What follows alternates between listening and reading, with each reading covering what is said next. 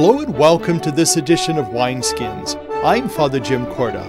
Wineskins is a program that features reflections on the lives of the saints in the sacred scriptures, along with a variety of issues and topics, all from a Catholic perspective.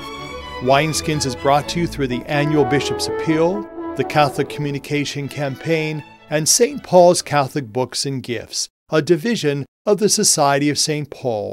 On our program today, I will interview Sister Janet Gardner in the final part of our three-part series from the television show Spotlight. We will talk about Beatitude House. We will also hear more information on the life and times of St. Padre Pio, and today, as the Church celebrates the 25th Sunday in Ordinary Time, we will get a deeper insight into those particular Sunday readings. That and more on Wineskins.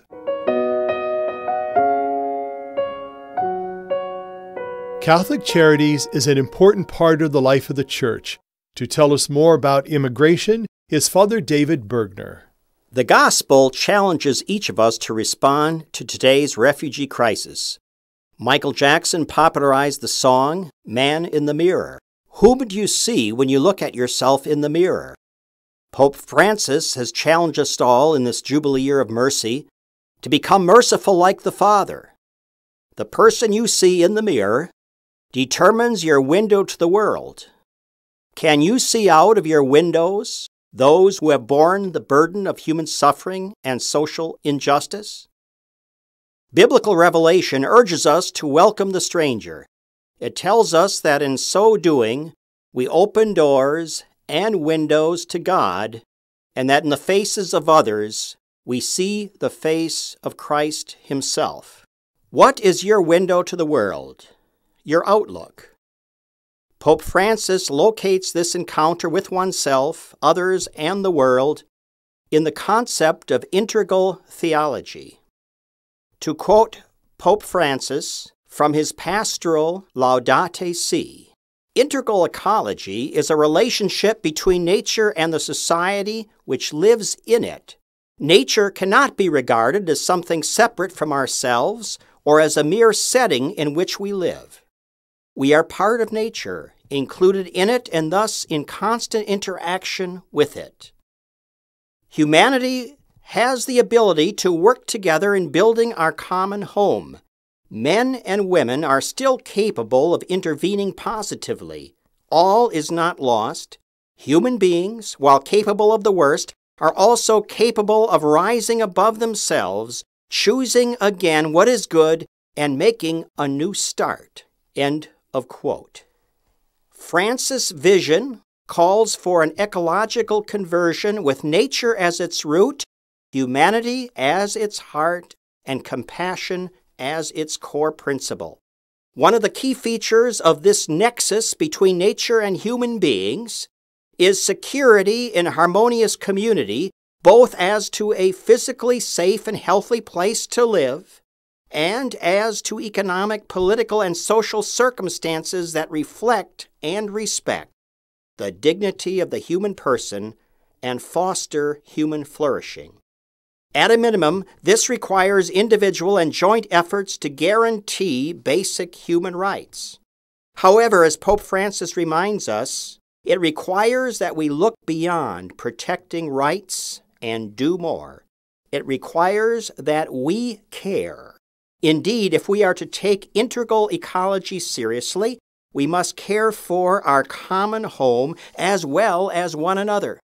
There have been many deprivations of such security in harmonious community, but the current refugee crisis signals one of the worst, with a record 65.3 million displaced men, women, and children who have fled war, political persecution, and lawlessness around the world, leaving their homes, livelihoods, and at times other family members and friends behind. Of these, almost 20 million have undergone vetting by the United Nations as refugees and are ready to immigrate now. If we who are people of faith are to rise above the madding crowd, we need to inform ourselves enough to encounter negative attitudes about immigrants and refugees, beginning with the person we see in the mirror. How do we confront the enemy of misinformation and wrong assumptions, beginning with ourselves and then taking it to others? What changes might we make if we are to do more than stand on the sidelines to one of the greatest tragedies in human and ecological history? What concrete steps can we take individually and jointly through local, national, and global institutions to respond impactfully? Integral ecology and the judgment of history rule out looking away. In short, we need to care and to act upon the indissoluble links among us as we see the world and ourselves through the mirrors of their eyes. To quote the refrain from Michael Jackson's song, "I'm starting with the man in the mirror. I'm asking him to change his ways." And no message could have been any clearer. If you want to make the world a better place, take a look at yourself and then make a change. For Wineskins, I'm Father Dave Bergner. Saint Padre Pio was a priest from Pietrelcina, Italy, who had the stigmata. To tell us more is Jim Kravanek. He is from St. Michael Church in Canfield.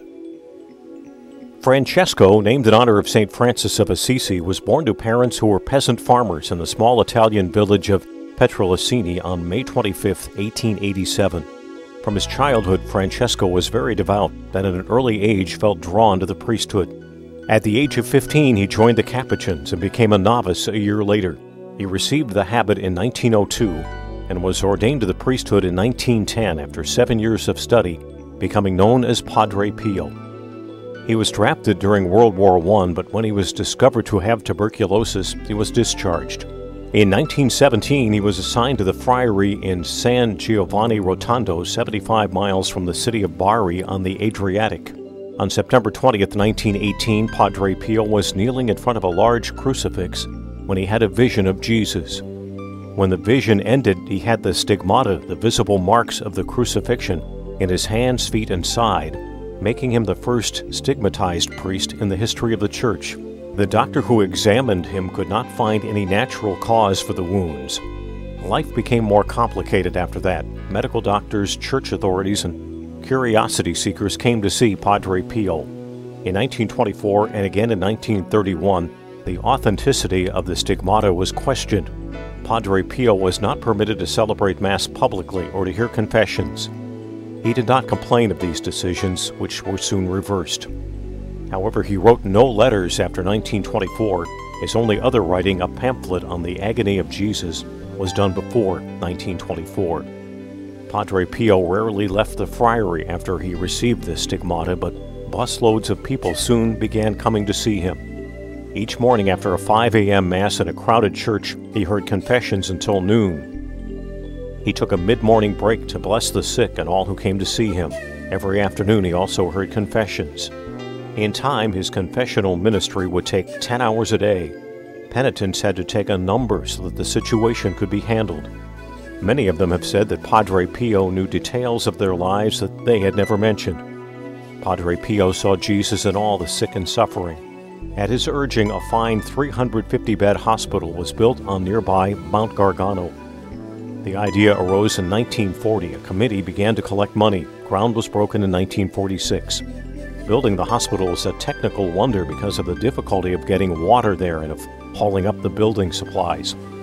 One of Padre Pio's sufferings was that unscrupulous people several times circulated prophecies that they claimed originated from him. He never made prophecies about world events and never gave an opinion on matters that he felt belonged to the church authorities to decide. Upon his death on September 23, 1968, the wounds were no longer visible. In fact, there was no scarring, and the skin was completely renewed. He had predicted 50 years prior that upon his death, the wounds would heal. The wounds of the stigmata were not the only mystical phenomenon experienced by Padre Pio. The blood from the stigmata had an odor described by many as similar to that of perfume or flowers, and the gift of bilocation was attributed to him. Padre Pio had the ability to read the hearts of the penitents who flocked to him for confession, which he heard for 10 or 12 hours per day. Padre Pio used the confessional to bring both sinners and devout souls closer to God. He would know just the right word of counsel or encouragement that was needed. He died on September 23, 1968, at the age of 81. His funeral was attended by about 100,000 people. He was beatified in 1999 and canonized in 2002. For Wineskins, I'm Jim Krivnik.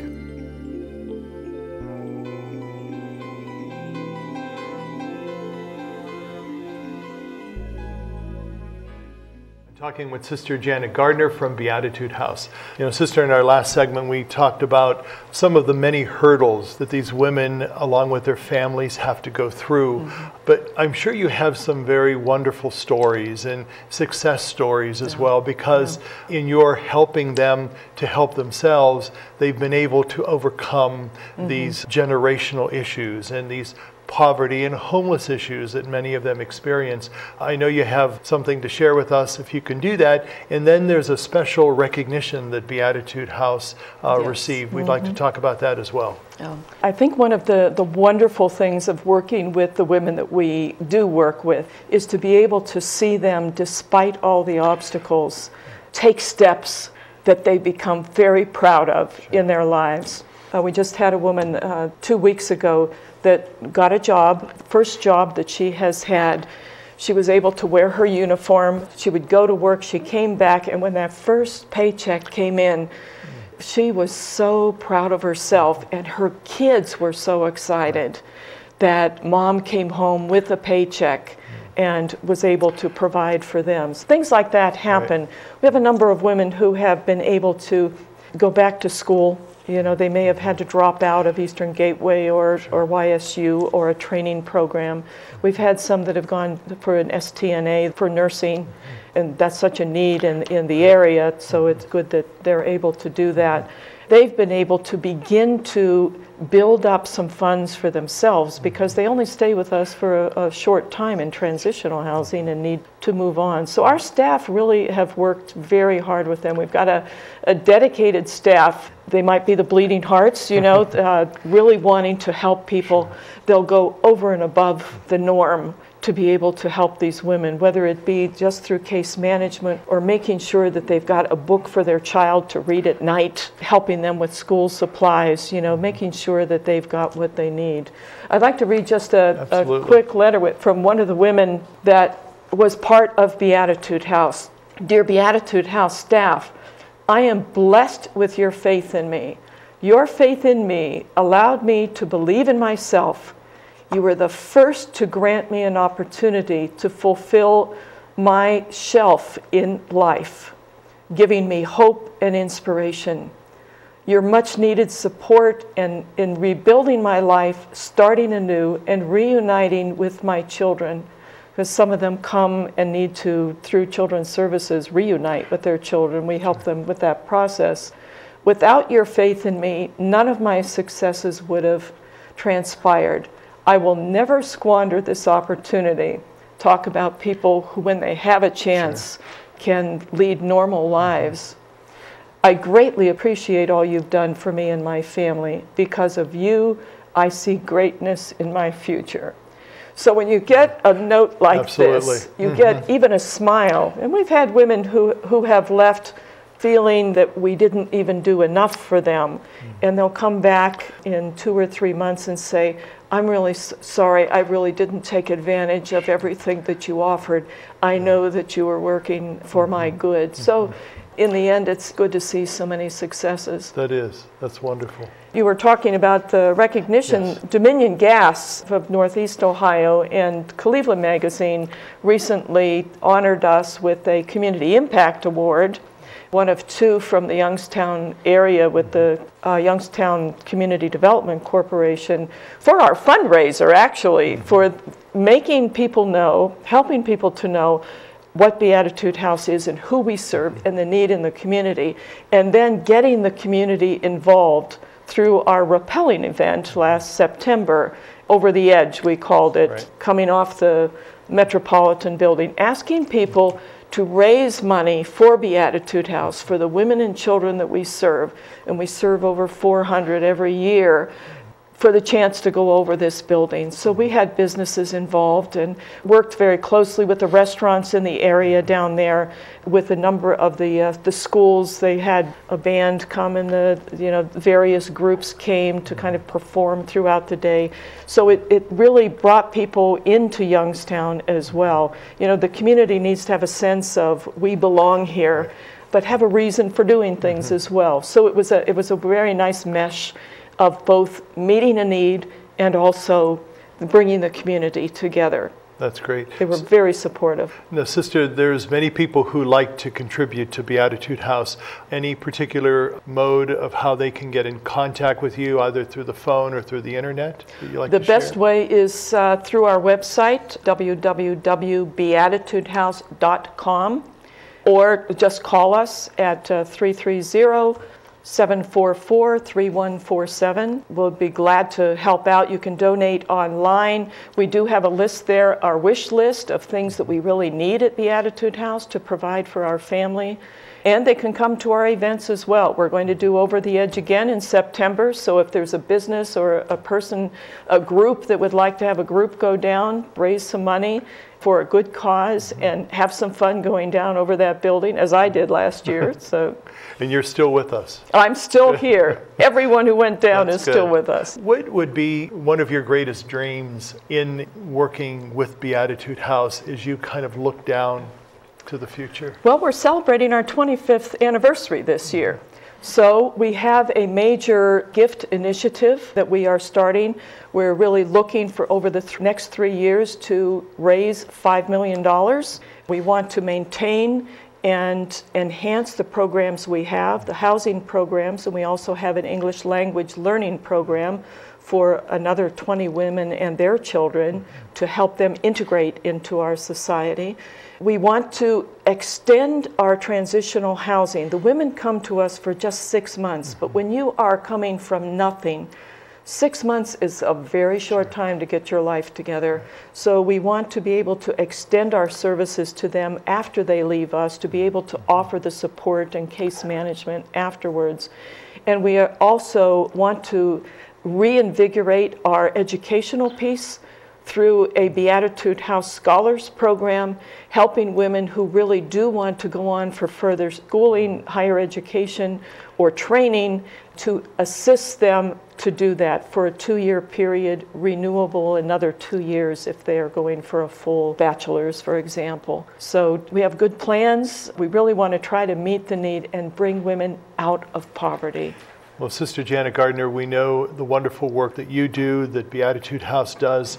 We know that we want the folks that are with us to be supportive and to continue to contribute in many ways, whether it's time, talent, or treasure to Beatitude House, and to particularly keep you in their prayers as well, because through the power of prayer, that wonderful work will continue. That's how it all happens. Wonderful. That's how it all comes together. Thank you very much for being with us again. Thank you. And thank you for being with us. Have a good day, and God be with you. For more pertinent information and to listen to Wineskins, visit www.doi.org, the website of the Catholic Diocese of Youngstown. Stay with us. We'll be back in a moment. As in past elections, the Catholic Diocese of Youngstown has provided opportunities to help voters meet their duties as faithful citizens. Information is always provided through the United States Catholic Conference of Bishops. On September 21st, the Diocese of Youngstown will provide 2 opportunities for all faithful citizens to gather at St. Michael Church in Canfield from 1 to 4 in the afternoon, or at St. Michael Church in Canton from 6 to 9 in the evening. Bishop George Murray of the Diocese of Youngstown and Jim Tobin, the Social Concerns Associate Director for the Catholic Conference of Ohio, will speak. For more information, contact the Catholic Diocese of Youngstown at 330-744-8451, extension 302. I am Marino. Je suis Marino. I am Marinol.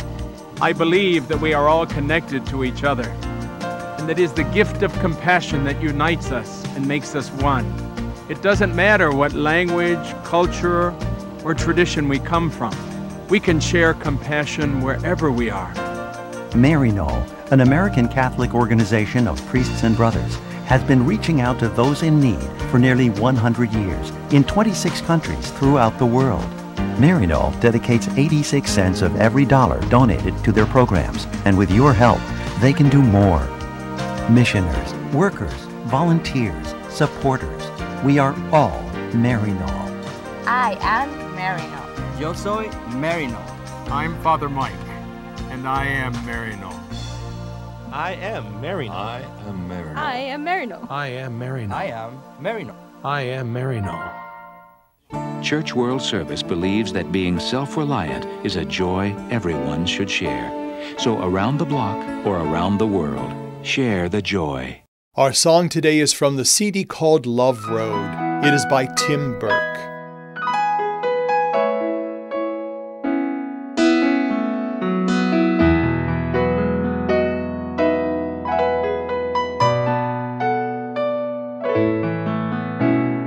Take the road you see, for the light that shines before you will help you through the night, and you will know and plant the seed,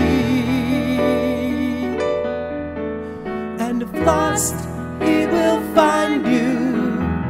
If blind, he'll help you see.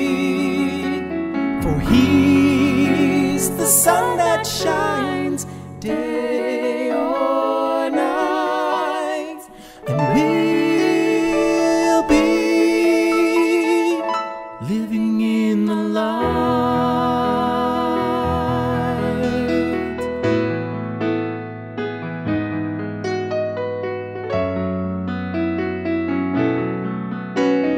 Two or more gathered in his name, so too will the Lord be, sharing in the joy and conquering the pain. Through the Spirit he breathes. So take the road you see, for the light that shines before you will help you through the night, and you will know and plant the seed, and if lost, he will find you. If blind, he'll help you see. 'Cause he's the sun that shines day or night, and we'll be living in the light. For he's the sun that shines day or night, and we'll be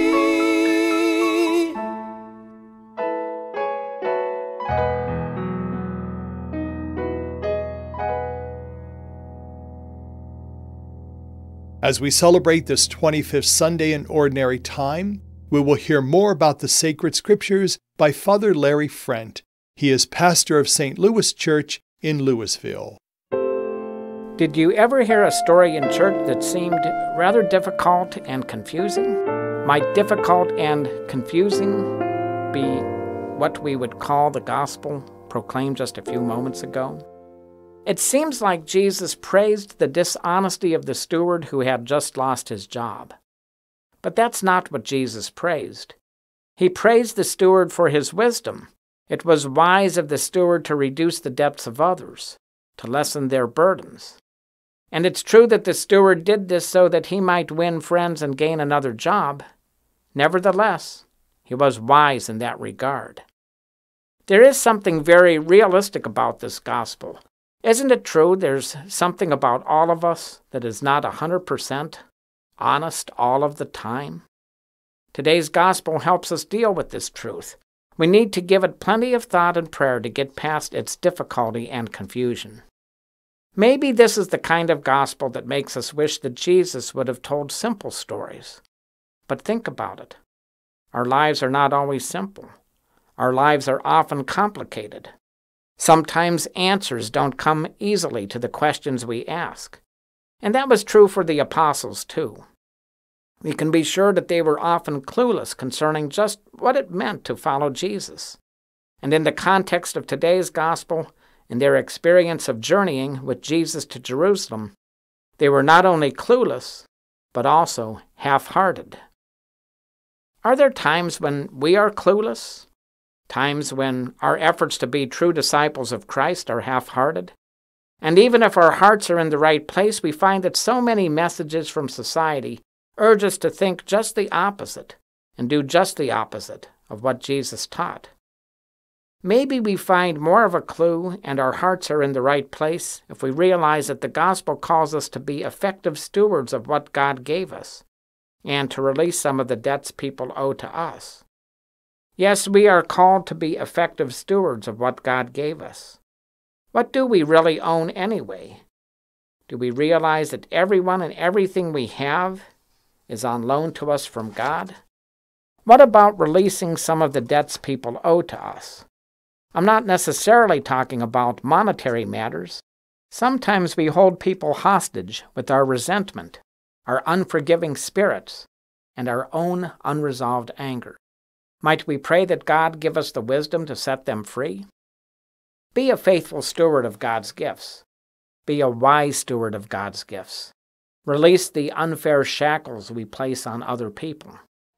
Easier said than done? Certainly. So where do we start? Or where do we start over? The first step might be a simple prayer. I can't do this on my own, Lord.